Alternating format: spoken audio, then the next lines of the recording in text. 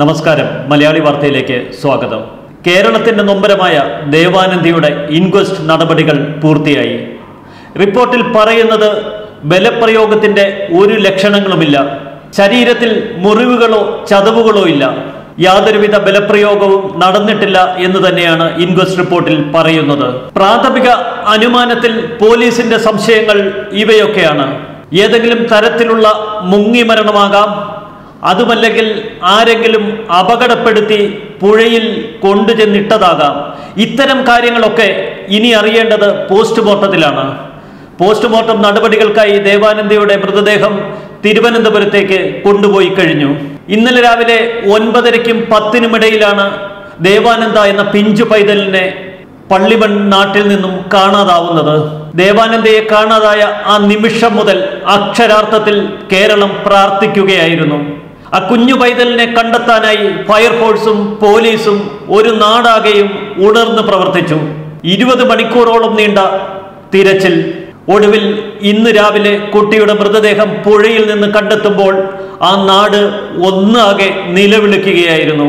ഇന്നലെ മുതൽ പോലീസും അഗ്നിശമന സേനയും അതിശക്തമായ തെരച്ചിലാണ് പ്രദേശത്ത് നടത്തിയത്. തെരച്ചിലിനായി എത്തിയ പോലീസ് നായ ഒരു വേള ഈ പുഴക്കരയിൽ തന്നെ എത്തി. അവിടെ താൽക്കാലികമായി മണൽ ചാക്കുകൾ കെട്ടി നിരത്തിയിരുന്ന ഒരു പാലം കടന്ന് 200 മീറ്ററോളം അകലെയുള്ള വിജനമായ ഒരു സ്ഥലത്തെത്തി ആൾതാമസമില്ലാത്ത വീടിന്റെ വരാന്തയിൽ ചെന്നു നിന്നു. ഇതാണ് നാട്ടുകാർക്ക് ഏറെ സംശയത്തിനിട നൽകുന്നത്. കുട്ടി എങ്ങനെ ഈ പുഴയ്ക്ക് അപ്പുറം കടന്ന് 200 മീറ്ററുകളോളം സഞ്ചരിച്ച് ആ ആളില്ലാ വീടിന്റെ വരാന്തയിൽ വരെ എത്തിയോ എന്നതാണ് നാട്ടുകാരിൽ ഇപ്പോൾ സംശയത്തിനിട നൽകുന്നത്. ഇന്ന് രാവിലെ കുട്ടിയുടെ മൃതദേഹം കണ്ട അമ്മ ധന്യ ഉൾപ്പെടെ മുത്തശ്ശി ഉൾപ്പെടെയുള്ളവർ ശക്തമായി പറയുന്നത് ഒരു കാരണവശാലും ദേവാനന്ദ ഒറ്റയ്ക്ക് ഈ പുഴക്കരയിൽ എത്തിച്ചേരില്ല എന്നതാണ്. ഇത്രയേറെ ദൂരം ഈ കുഞ്ഞൊറ്റയ്ക്ക് അതുവഴി സഞ്ചരിച്ചു വരില്ല എന്നാണ് നാട്ടുകാരും പറയുന്നത്. അതുകൊണ്ട് തന്നെ നാട്ടുകാരുടെ സംശയങ്ങൾക്കും കേരളത്തിന്റെ ഈ സന്ദേഹത്തിനും വലിയ വിലയാണ് പോലീസ് കൊടുക്കുന്നത്. അതിശക്തമായ നടപടികളിലൂടെ പോലീസ് ഓരോ നിമിഷവും പ്രദേശവും അന്വേഷണവും അതിശക്തമാക്കിക്കൊണ്ടിരിക്കുന്നു. ഇനി അറിയേണ്ടത് തിരുവനന്തപുരം മെഡിക്കൽ കോളേജിൽ നടക്കുന്ന പോസ്റ്റ്മോർട്ടം റിപ്പോർട്ടിനെ കുറിച്ചാണ്. 3 പോലീസ് സർജന്മാരുൾപ്പെടെ വളരെ വിദഗ്ധരായ ടീമിനെയാണ് പോസ്റ്റ്മോർട്ടത്തിനായി പ്രത്യേകം ക്രമീകരിച്ചിരിക്കുന്നത്. പോസ്റ്റ്മോർട്ടത്തിന്റെ മുഴുവൻ ഭാഗവും വീഡിയോയിൽ ചിത്രീകരിക്കും. പോലീസ് കർശനമായ നടപടികൾക്കാണ് ഒരുങ്ങുന്നത്. പോസ്റ്റ്മോർട്ടം റിപ്പോർട്ടിലൂടെ നമ്മൾക്കറിയേണ്ടത്, അന്വേഷണ ഉദ്യോഗസ്ഥർക്ക് അറിയേണ്ടത്, ഈ മരണം സ്വാഭാവിക മുങ്ങി മരണമാണോ അതോ ഏതെങ്കിലും തരത്തിലുള്ള അപകടപ്പെടുത്തലാണോ എന്നതാണ്. ആന്തരിക അവയവങ്ങൾ വിശദമായ പരിശോധനയ്ക്ക് വിദഗ്ധ പരിശോധനയ്ക്ക് അയക്കും. കുട്ടിയുടെ മൃതദേഹം പുഴയിൽ കമിഴ്ന്നു കിടന്ന രീതിയെക്കുറിച്ചും മൃതദേഹം കണ്ട സ്ഥലത്തിനെ കുറിച്ചും മുങ്ങൽ വിദഗ്ധർ ഉൾപ്പെടെ ദുരൂഹത ആവർത്തിച്ചു കൊണ്ടിരിക്കുന്നു. നാട്ടുകാരുടെ സംശയങ്ങൾ ഏറി വരുന്നു. കുട്ടിയെ കാണാതായ സമയത്ത് ദേവാനന്ദ ധരിച്ചിരുന്ന വസ്ത്രങ്ങൾ തന്നെയാണ് മൃതദേഹത്തിൽ നിന്നും കണ്ടെത്തിയത്.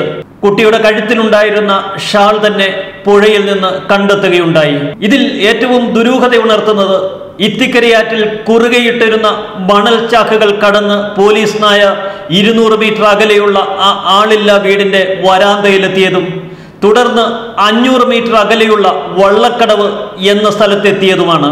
ഒരു നാടൊരുമിച്ച് മുങ്ങൽ വിദഗ്ധരുടെ സഹായത്തോടെ പോലീസ് സേന ഇന്നലെ അരിച്ചുപെറുക്കിയ പ്രദേശമാണ് ഇന്ന് മൃതദേഹം കണ്ടെത്തിയ ആ ഇടം. ക്ഷേത്ര ഉത്സവത്തിനായി കെട്ടിയ താൽക്കാലിക പാലത്തിന് തൊട്ടടുത്ത് ഒഴുക്കിൽപ്പെട്ട് വന്നതാവാം മൃതദേഹം എന്നതാണ് പോലീസിന്റെ പ്രാഥമിക നിഗമനം. ഇത്തിക്കരപ്പുഴയിലെ ഈ താൽക്കാലിക തടയണയ്ക്ക് സമീപമുള്ള വള്ളിപ്പടർപ്പിൽ തലമുടി ഉടക്കിക്കിടന്ന നിലയിലാണ് ദേവാനന്ദയുടെ മൃതദേഹം കണ്ടെത്തുന്നത്.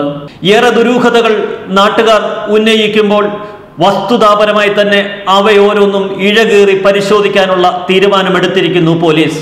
അതുകൊണ്ട് തന്നെയാണ് കൊല്ലം ജില്ലാ കളക്ടർ ആവർത്തിച്ച് പറയുന്നത്, ദുരൂഹതയില്ലെന്ന് പറയാനാവില്ല, ഞങ്ങൾ കർശനമായി പരിശോധിക്കുകയാണ്. കൊല്ലം പോലീസ് സിറ്റി കമ്മീഷണറും അത് തന്നെ ആവർത്തിക്കുന്നു. ദുരൂഹതയുണ്ടെന്നോ ഇല്ലെന്നോ ഇപ്പോൾ പറയാനാകില്ല, പോലീസ് പരിശോധന തുടരുന്നു. കേരളത്തിന്റെ എല്ലാ കണ്ണുകളും കാതുകളും ഇപ്പോൾ റിപ്പീറ്റ്, കേരളത്തിന്റെ എല്ലാ കണ്ണുകളും കാതുകളും ഇപ്പോൾ തിരിഞ്ഞിരിക്കുന്നത് തിരുവനന്തപുരം മെഡിക്കൽ കോളേജിൽ നടക്കുന്ന പോസ്റ്റ്മോർട്ടം റിപ്പോർട്ടിലേക്കാണ്. സത്യം പുറത്തു വരണമെന്ന പ്രാർത്ഥനയോടെ കേരളവും. ന്യൂസ് ഡെസ്ക് മലയാളി വാർത്ത.